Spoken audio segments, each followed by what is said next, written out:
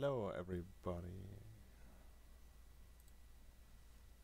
Yeah, cannot hear me.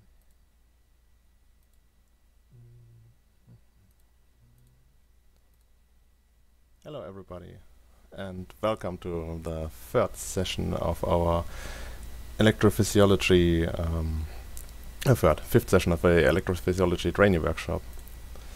Today's topic is going to be machine learning 1, and we're going to talk about a number of different concepts like what's the idea behind machine learning, what's the purpose, what's the difference between AI, machine learning, and deep learning, then different categories for learning methodologies, different feature types, and in the end a number of pitfalls and how to work with machine learning. And next week we'll have a number of machine learning algorithms, and we'll look into how to apply those on actual data. So let's start with the original idea and purpose of machine learning. And machine learning is part of artificial intelligence, kind of. And when thinking about artificial intelligence, usually everybody has these something like these robots from iRobot in mind, which act totally autonomously, find a solution to whatever task is thrown at them, and behave pretty human-like in the end. But what we usually see when applying artificial intelligence to solve problems, what we usually end up with is some kind of narrow AI. And narrow AI is more like the artificial intelligence you play against when playing chess on your smartphone, or what you see in a factory or something the like. And nowadays there's a lot of different application cases for artificial intelligence and machine learning in particular. For example, you have those in factories, you have those self-driving cars which try to learn how to navigate their way along the roads. You have different systems and planes which are augmented by artificial intelligence. You have artificial intelligence, of course, in video games. You have smart devices like your, like for example, a smart fridge which keeps track of how much food is still inside, and you have even machine learning and stocks and finance trying to predict the rise and fall of some specific stocks, informing you on what to buy. Yeah. And I thought it might be a good idea to just start with therefore the difference between AI, machine learning, and deep learning. And the broad grand group is artificial intelligence, where everything basically belongs into. And within artificial intelligence we have machine learning, and within that we have deep learning. And that basically works out as follows. If we, for example, have Steve here on the left side of that image, and we extract some data from Steve, because we want to know some kind of health information on Steve. We teach the computer how to interpret that information. Let's say you recorded blood pressure from Steve, and now you taught the computer if blood pressure is too low or too high, that would basically indicate that Steve is either healthy or not healthy. That already goes in the direction of artificial intelligence, because you just taught the computer to mimic some human behavior at this point. And then you can theoretically augment that with machine learning. And the difference here is that, again, we extract information from Steve, but this time we don't literally tell the computer step by step what it has to learn, like what information it has to extract from the information we provided it with.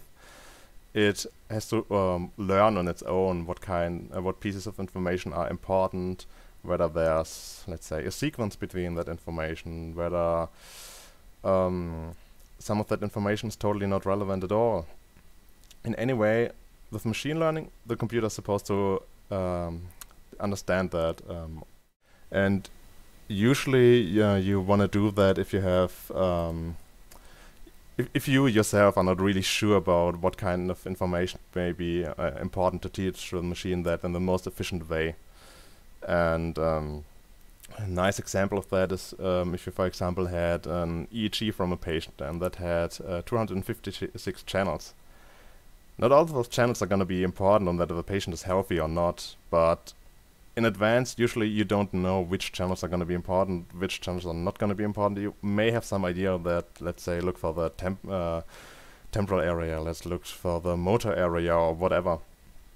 But you're not 100% sure. So you basically give this really high dimensional information to the machine in hopes that if you throw enough information at the machine, it basically finds itself a pattern within that information, extracts the pattern, and then uses this information to determine whether Steve is healthy or not. And then we have deep learning, which goes one step further. With deep learning, we don't manually extract that information here anymore, which could have been, let's say, power in different EEG channels or connectivity across channels.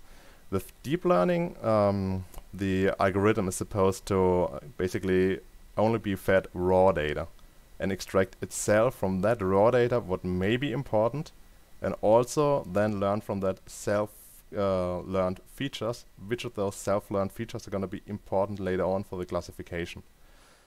And the usual application case of that is providing machine learning algorithm with speech information, like an audio signal, or with video information that you captured from a camera. And those have the nice kind of habit that those signals have a temporal component which can be leveraged across some of those learning methods, and they have a spatial component. Like if you look at your camera signal, the stuff on the top left is more likely connected with the stuff in the top middle than on the bottom right.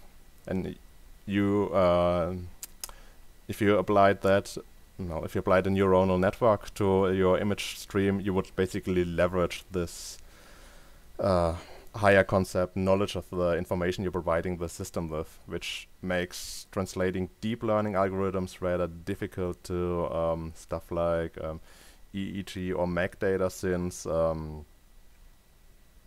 we still have some kind of, let's say, spatial or temporal relationship, but it's usually more complex to actually extract information from that than from imaging, like video streams, to detect humans within. Okay, so having covered the difference between AI, machine learning, and deep learning, the next topic is basically going to be the different learning types you could choose when applying some machine learning.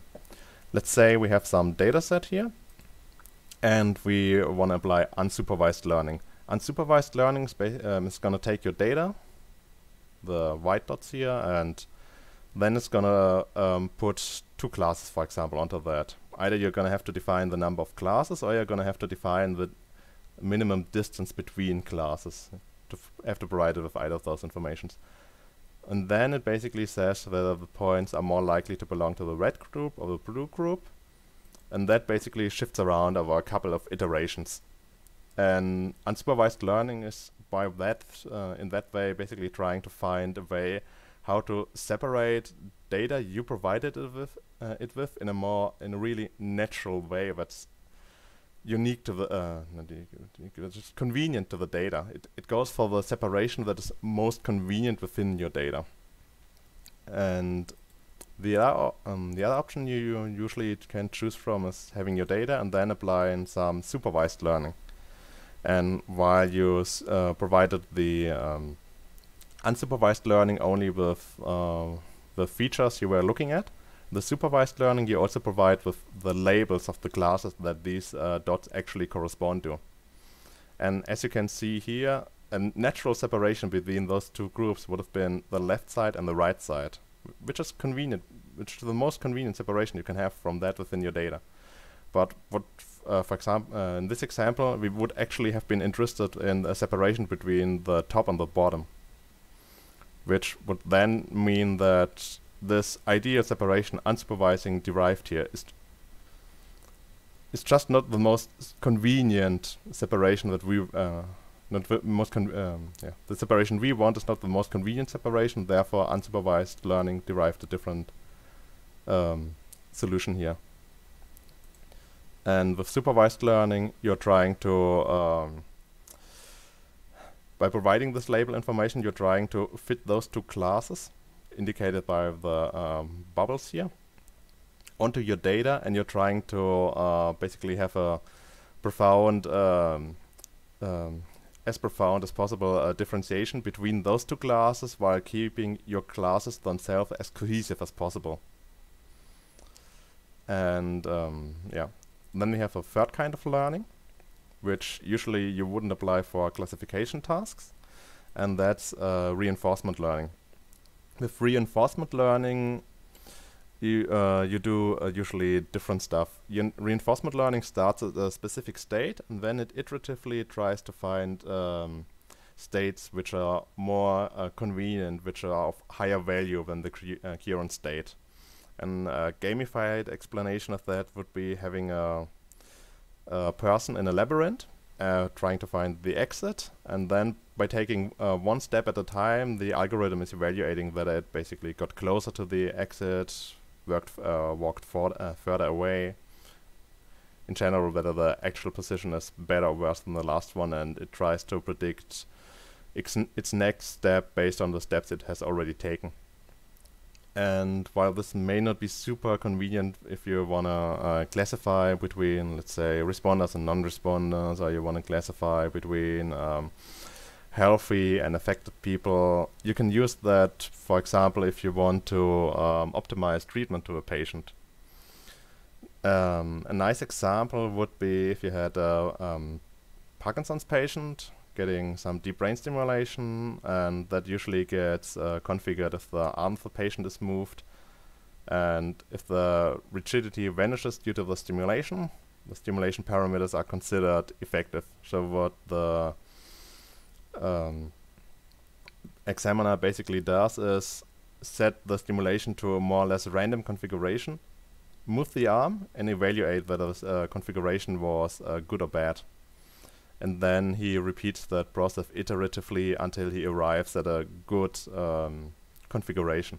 And that's actually the thing that's reinforcement learning doing, but it's doing that on its own. It's iteratively improving the system given to the algorithm until it arrives at this point that's a local optimum. Okay, and then we have a number of different classification types, techniques. When you want to separate your data, you usually have to choose whether applying a linear classifier or applying a non-linear classifier. And we're going to talk a lot more about that later on, but in brief, the linear classifier is basically, as indicated here, always trying to find some kind of linear separation across the feature space you provided it with. It does not necessarily have to leverage all dimensions like all features you provided the algorithm with, but it's always going for a straight line, whereas the nonlinear algorithm doesn't have to go for a straight line. The kind of advantage of those linear approaches is that in 9 out of 10 times they still fit pretty good with nonlinear data, because the mistakes are usually in a very narrow margin, whereas with nonlinear approaches you on the one hand usually need way more data to train your more complicated model to the pattern you want to detect, and on the other hand you ideally have an idea of what kind of not linear shape your data has to have in the first place. And if you already have that information, you could have linearized your data and going back to the faster linear approach. So can do non-linear stuff, but you need to have more information on the data on your hand, and it's going to take more data to train the algorithm usually. Which brings us to the next step, which is going to be how to train those machine learning algorithms. And what you usually want to do is, regardless of the specific training method that you're going to choose, which we're going to discuss in a couple of minutes, what you usually want to do is you separate your data set into a number of different smaller data sets. Then you isolate one of those data sets, and then you train your machine learning algorithm on the remaining, in this case, 8. And then reading the literature on that, usually it's recommended to have like a 80-20 split or a 90-10 split, meaning that the smaller quantity is usually the data set you later on use to verify the quality of your how well your classifier actually performed.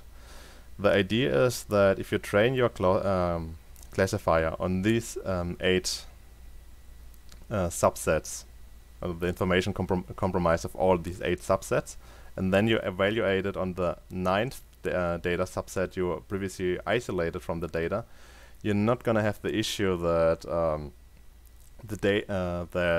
your machine learning algorithm is already highly optimized to the data you put into it. Therefore, you make it basically a little optimistic estimate of the actual performance. So what you always, as I said, what you always want to do is split your data into a training set and a evaluation data set, train the classifier on the training data set, and then evaluate it on the evaluation data set. And after doing that, you basically have to circle around. And what you want to do is you want to have, if you do that, let's say in split like here into 9 different segments, you want to have 9 different cycles. And in those 9 different cycles, you want each separate block to at least once play the role of the evaluation data set. So you're actually sure you're not evaluating against a specific outlier, or you trained against a specific outlier in your data set. Yeah, and then I have the first question of this session. I just need to find out. That is.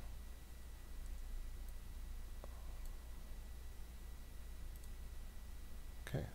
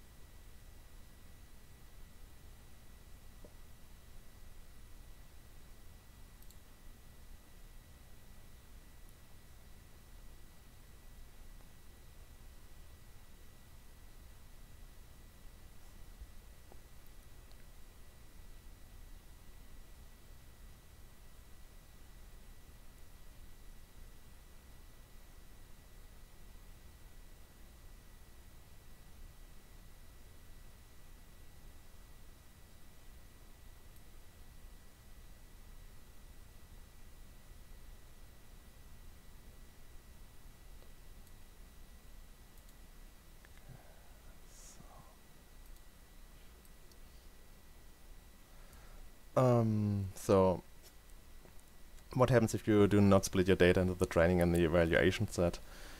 As I already kind of indicated, if you don't split it into a training and an evaluation data set, it's quite likely that the actual performance of your classifier is going to be overestimated.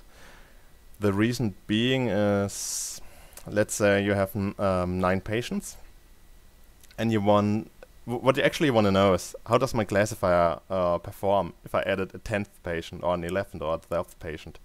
And to kind of simulate that behavior, you chop off 8 patients, use those 8 patients as training, and then evaluate on the 9th patient. And then you can actually see, if I get data that's from a genuinely new patient, how does the algorithm perform? And the other thing is, your results may not be generalizable if you choose, if you don't basically split your data into a training and evaluation data set. And that also depends on how you split your data. If you, for example, would have 10 samples, again you have 9 patients, and then you simply split off 10% of your data as an evaluation data set, then you're just asking the algorithm, how does my data, you're asking the algorithm, how does my algorithm perform if I give it new data, but very likely from patients it already knows. So it's quite important for you to decide where you actually want to make that split. If you split off one patient, you're asking, how does the algorithm perform if I add in a new patient? If you make the split somewhere else, you're basically asking another question in terms of generalizability. Okay. Then the next thing is overfitting and underfitting. If you have a data set, you train your machine learning algorithm on that. It may happen that the data is either underfitted, which is the left here, or overfitted, which is the right here.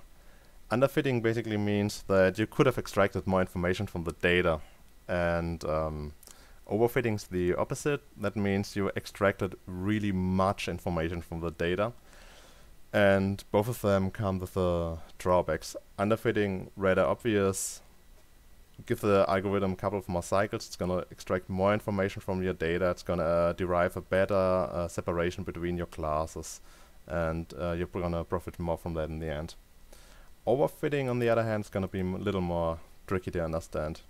With, let's say the blue dot here is the actual distribution of the blue data samples you collected, and the red blob is the orange blob is the actual distribution of the orange blobs you sampled.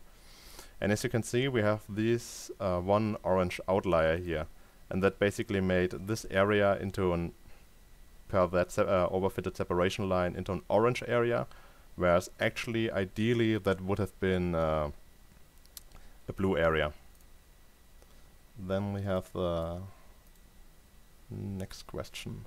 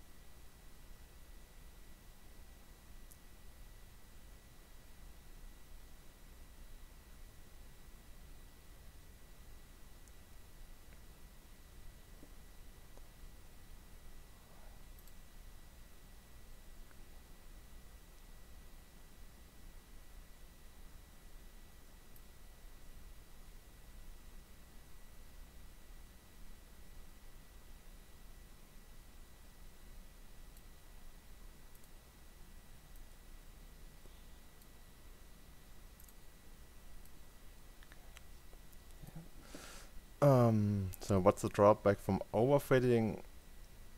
Well, as the first point says already, your data may not be applicable to genuinely new data, and the reason for that being is if you overfitted your data, that area here actually should have been blue, but we have that outlier, so if we add more data points, it's more likely for here to for this area to basically be populated by blue points than by orange points. Hence, we actually learned something incorrect. Then, of course, if we do overfitting, we get really complex patterns and shapes, almost snaking through the data. And the last is kind of a red herring. You want to be very difficult about interpreting feature selection and separation line across your from your classification, but that's going to be a topic like a little later on. So the next step is going to be feature selection. We already know that whatever machine learning algorithm we selected for the problem at hand, whether we went with supervised or unsupervised learning, and where we showed train it using some training and evaluation data sets.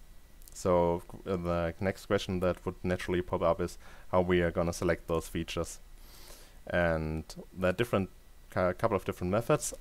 Let's say those blocks here indicate the different features that are available to us, and the green blocks are the features that we selected. The most simple approach is that we would apply some brute force approach, which would basically just be selecting a random couple of features, and then trying another pattern and trying another pattern until you eventually find a pattern which looks good to you. And that works really well if you have like really no dimensionality across your feature space. But if the dimensionality starts exceeding really low numbers like 10 or 11, you're gonna run into real issues with that kind of approach, because the number of potential combinations you're gonna have to evaluate is gonna be astronomical. Therefore, there's also different methods. One of them would be a forward feature selection. With forward feature selection, you basically start with an empty bag, and you evaluate each single feature on its own. And then you select the one feature which performed best. And then you run the thing again. And this time, you're going to select the feature which performed best during the last run.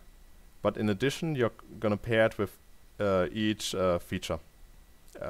Each remaining feature. So you're basically testing couples of 2 this time. And then you're repeating the process, testing couples of 3s. And you're basically doing that, going on until your classification accuracy doesn't increase any further through the additional selection of additional features. And then, of course, the opposite approach. You start with all features, and then you start removing features one by one until you arrive at basically a space which has the a really nice classification accuracy, or whatever you're going to go for. And then there's also other methods. With the previous methods like forward feature selection and backward feature selection, you're going to run into the issue that you're converging towards a local optimum, meaning that if you rerun the algorithm with different starting positions or different slightly different data sets, you might derive different results, because you are converged to another local minimum or maxima. And to kind of counteract this approach, there's other methods like, for example, trying multiple different starting positions and then converging, evaluating them all at the same time and selecting in the end the best one. Or you could go for something like this here, which is kind of a copycat from genetics. They start with a random selection, and then they change some of those features, but not all of them. And then it is investigated on whether the performance decreased or increased, and respective to how that performed, you're going to inform your next feature selection. So if that was a good choice, you're going to keep most of them. If that was a bad choice, you may not keep many of them, and going forward. And with that approach, you're kind of adding in some random element.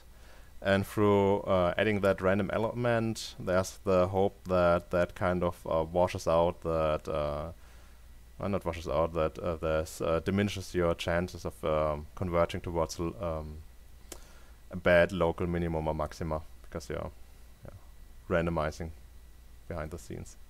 So you have a couple of different feature selection methods you can go with. And then you have the next question.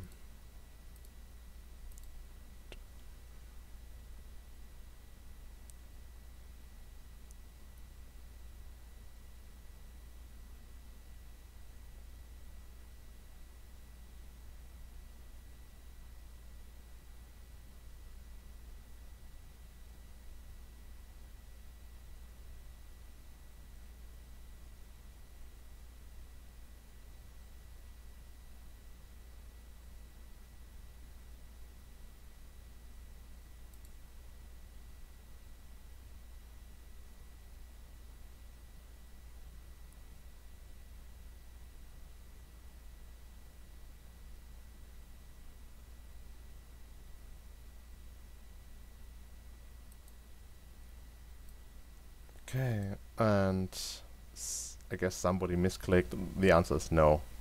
You're not going to converge to the same solution.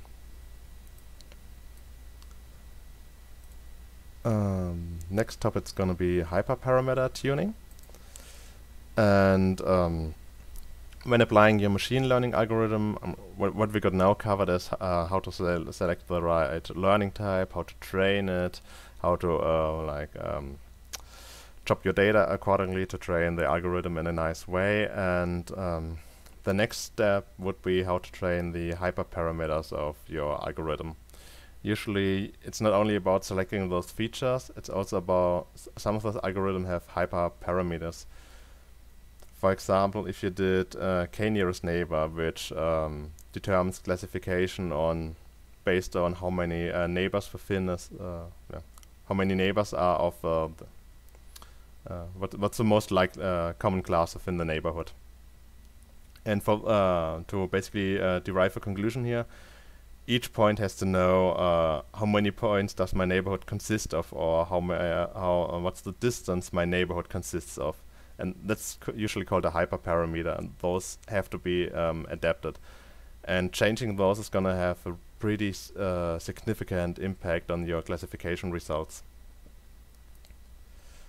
And again, when tuning those hyperparameters, you like with feature selection, you do a cross-validation, which is separating your data into the training data set and the evaluation data set. But this time, you basically make this separation twice. So you have an inner loop and you have an outer loop. Within the inner loop, you would do your feature selection, and hence always have one evaluation data set and a couple of training data sets. And after that completed, across all of its iterations, you have the outer loop. And the outer loop is gonna evaluate the that optimized feature selection that got optimized on, in this case, 8 data points, segments of the data, not 8 data points, 8 segments of the data, against the 9th, which is new, to evaluate the hyperparameter.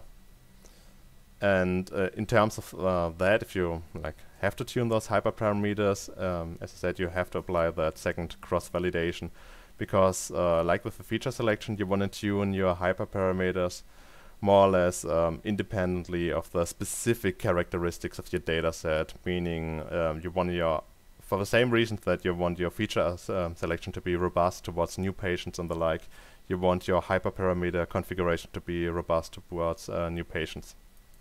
And that's the same logic behind that in the end. So that is. If we do that cross-validation and we don't want to do hyperparameter tuning, what's the minimum number of cross-validation loops we have to have, basically?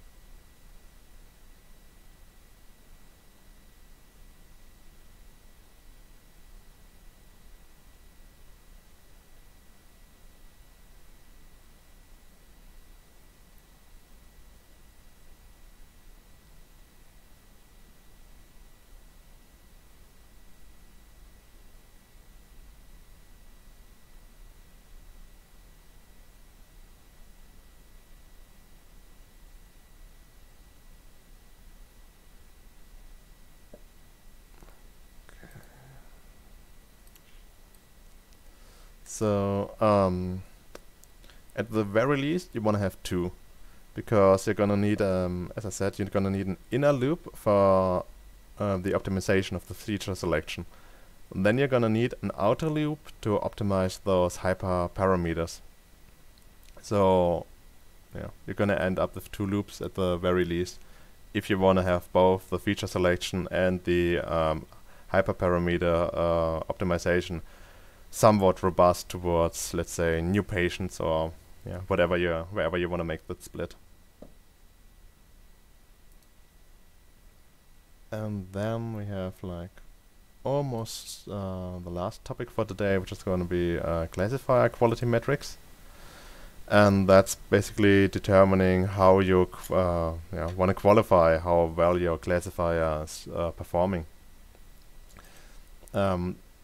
Let's say we have some real positive data points, we have some real negative data points, we have some data points that we evaluated as positive, and we have some data points that we evaluated as negative. And from those four different pieces of information, we can derive a plethora of different metrics to evaluate our classifier. What we can do, for example, is we can evaluate the precision, which is going to be the real positive values that also got indicated as positive by our classifier, divided by all data points that got evaluated positive. So you're basically punishing the classifier for estimating that specific data points are positive, although they should have been negative. That's kind of a punishment it receives if it does stuff incorrectly. Whereas you could also go for recall, which is similar, but this time instead of punishing the algorithm for false positives, we're gonna punish it for false negatives, because we have this error here on the downside of the fraction. And then, for example, we could go with accuracy. Accuracy is basically how many correct estimates did I have among all estimates made. And then there's a lot of different metrics that you could go for, and they could become exceedingly more complicated. And in the end, what you always should ask yourself is, what do you want to achieve with that algorithm you are just training? Do you want it to be an algorithm which has a high, or machine learning model which has a high accuracy? Do you want it to be a model which has a high precision or a high recall? Because very likely, as with the statistical stuff, you're gonna end up with you're gonna have to optimize your model towards one of those metrics. You're not gonna be able to optimize it towards all those metrics at once. So, to highlight that a little, I have an example here. Let's say you did a machine learning algorithm to detect COVID, and you want to know how well the system is performed. So would you either go with precision, recall, or accuracy? I'm just gonna go back one slide and then you can see what those metrics actually were.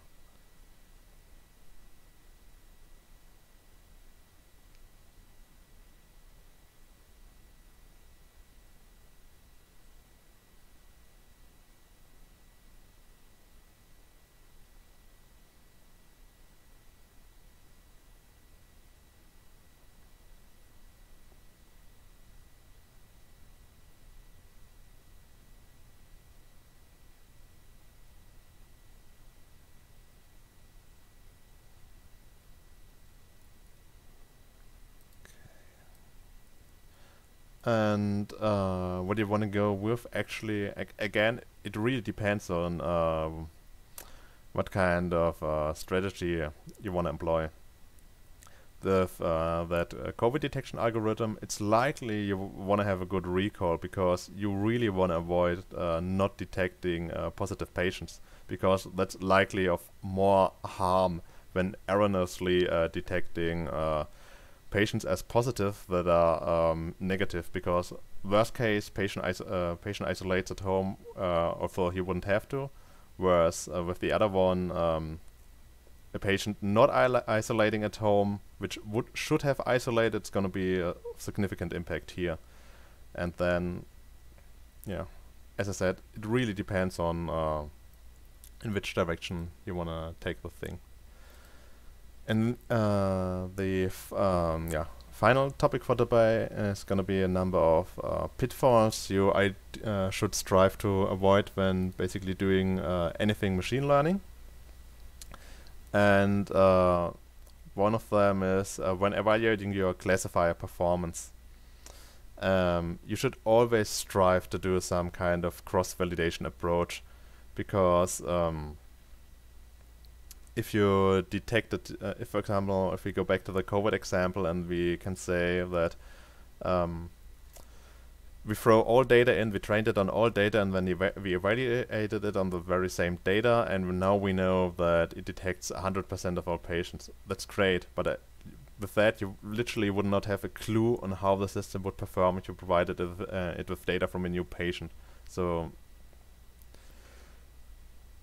you should always go for something like the cross-validation approach when evaluating classifier performance.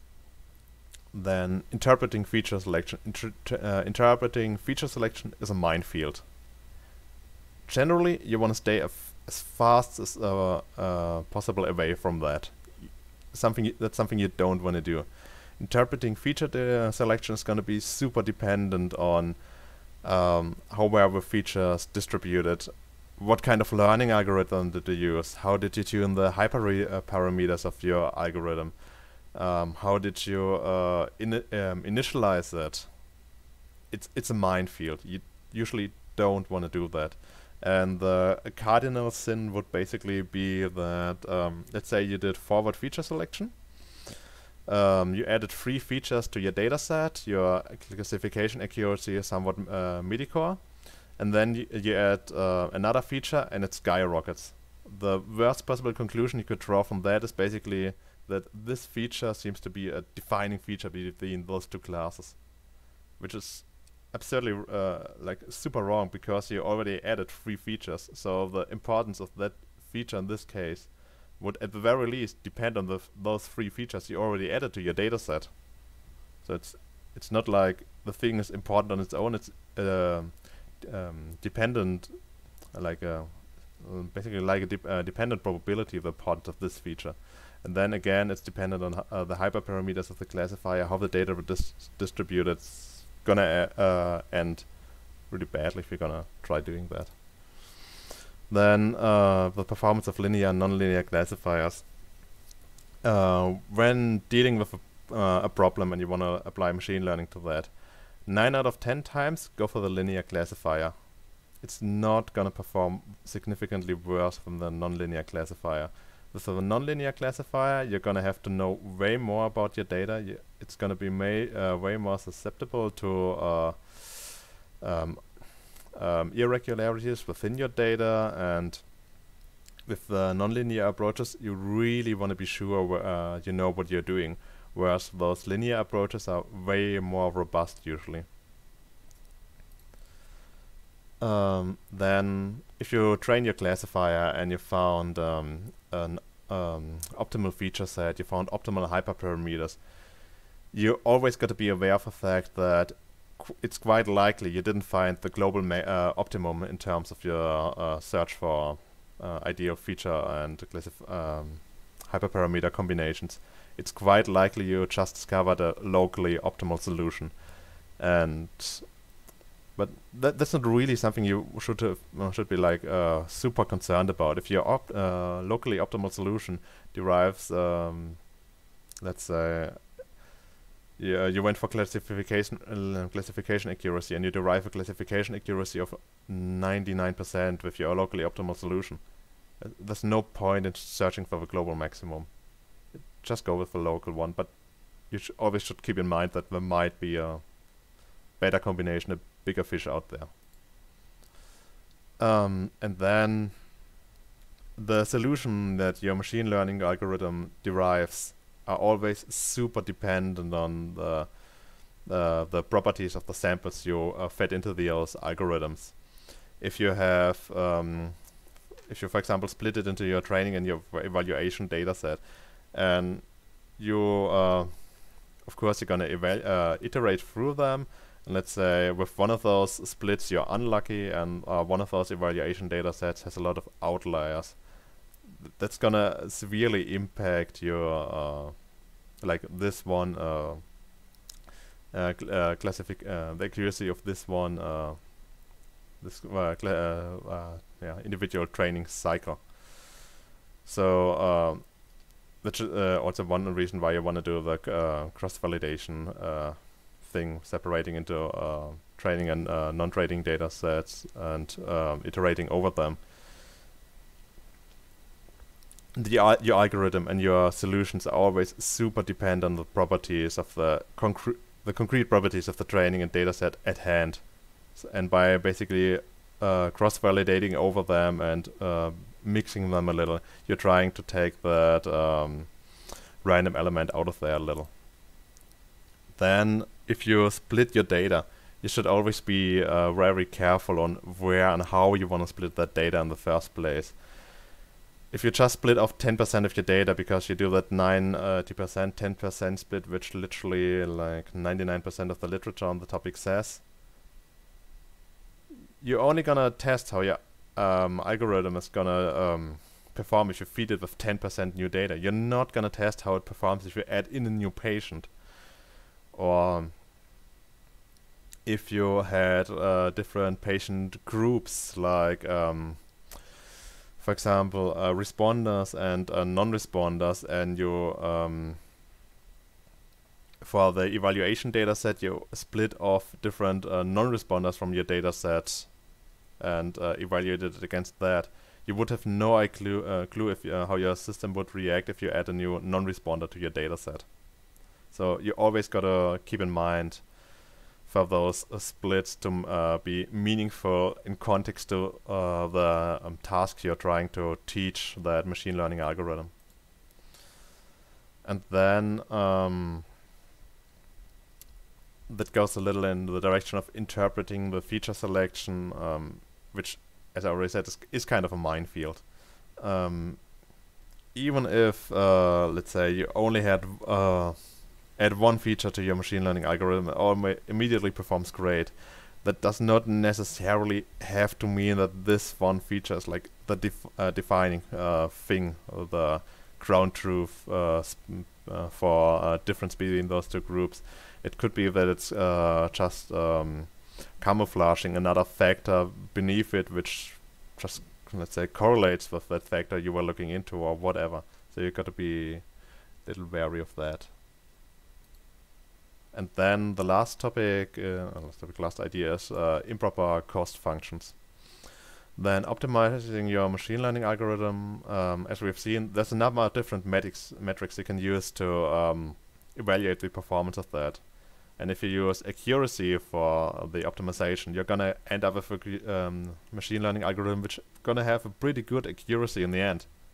But that doesn't necessarily mean that it performs pretty good in terms of recall, for example. For that to be pretty good, you would have to optimize it in terms of recall, which then in turn again might cost diminishing accuracy. So when selecting that stuff, you always have to keep in mind what is the thing you actually want from that machine learning algorithm you're training in the first place, and how would you want to teach it that. That's it for today's session. Next topic is going to be machine learning 2, where we're going to have a number of different machine learning algorithms, and we're basically just going to go through how those different methods work, how they learn from data being provided, and what kind of features, what kind of data they are ideally used to separate. And thanks for your attention. Let me know if you have any questions.